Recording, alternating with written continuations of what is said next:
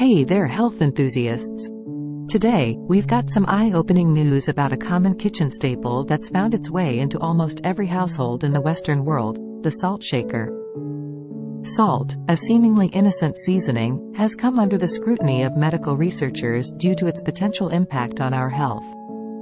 Stick around as we delve into a recent study conducted by Tulane University, published in the prestigious Mayo Clinic Proceedings, which reveals a startling connection between salt consumption and the development of type 2 diabetes. The salt shaker, a common presence in kitchens, restaurants, and dining rooms across the Western world, has attracted the attention of medical researchers due to its potential health implications. Salt, including table salt and other sources of added sodium, is under scrutiny for its unintended health consequences. A recent study conducted by Tulane University reveals a connection between frequent salt consumption and the development of type 2 diabetes. Published in the Mayo Clinic Proceedings, the study involved surveying over 400,000 adults in the UK regarding their salt intake. Participants were categorized into 5 groups based on their salt habits. Those who never, rarely, sometimes, usually, or always added salt to their meals. Over a 12-year follow-up period, more than 13,000 cases of type 2 diabetes were identified among the study participants. Compared to those who reported never or rarely using salt, individuals who sometimes, usually, or always added salt to their food had a 13%, 20%, and 39% higher risk, respectively, of developing type 2 diabetes. Dr. Lu Qi, the lead author of the study and a professor at Tulane's School of Public Health and Tropical Medicine, emphasized that while we already know that limiting salt can reduce the risk of cardiovascular diseases and hypertension, this study provides the first evidence that removing the salt shaker from the table can help prevent type 2 diabetes. The exact mechanism by which salt consumption may lead to type 2 diabetes remains unclear, but it is speculated that salt might encourage people to consume larger food portions, increasing the likelihood of developing conditions like obesity and inflammation, which are also risk factors for diabetes. The study also discovered a link between frequent salt consumption and higher body mass index, BMI, and waist-to-hip ratio. Salt has played a historical role in flavoring and preserving food, with ancient Roman soldiers sometimes being paid with salt, giving us the term salary. The use of salt shakers at dining tables became popular in the early 1900s, leading to increased salt consumption at the dinner table.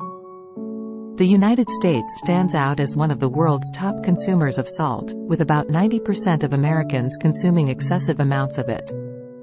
On average, adults in the U.S. consume around 3,400 milligrams of sodium per day, well above the recommended daily maximum of 2,300 milligrams, and even lower limits for those with kidney disease.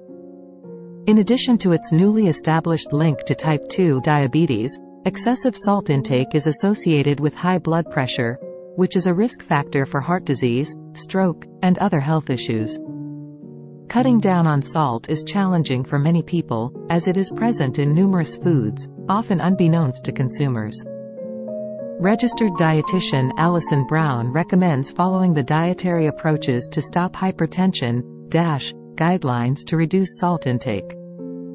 The DASH diet emphasizes limiting fats, sugars, and high-sodium foods while focusing on fruits, vegetables, whole grains, low-fat dairy, beans, nuts, fish, lean meats, and poultry. The DASH diet is also known for its ability to reduce blood pressure and was recently ranked as the top heart-healthy diet by U.S. News & World Report. To decrease dietary salt and sodium, individuals can use herbs, spices, and flavorings like lemon, lime, vinegar, or salt-free seasoning blends instead of salt or sodium-rich seasonings like soy sauce. Reducing the consumption of high-sodium foods is crucial. These foods include processed items such as pizza, fast food, packaged mixes, and canned soups and broths. Fresh or frozen poultry, fish, and lean meats have lower sodium levels compared to marinated, canned, smoked, brined, or cured products like bacon and salami. Even seemingly innocuous items like bread, rolls, and crackers often contain substantial amounts of sodium. Preparing and consuming more homemade meals allows for better control over sodium intake. It's also essential to limit the use of condiments like salad dressings, ketchup, barbecue sauce, and hot sauce, which often contain added sodium. Even side dishes like pickles, pickled vegetables, olives, and sauerkraut can contribute significantly to sodium intake.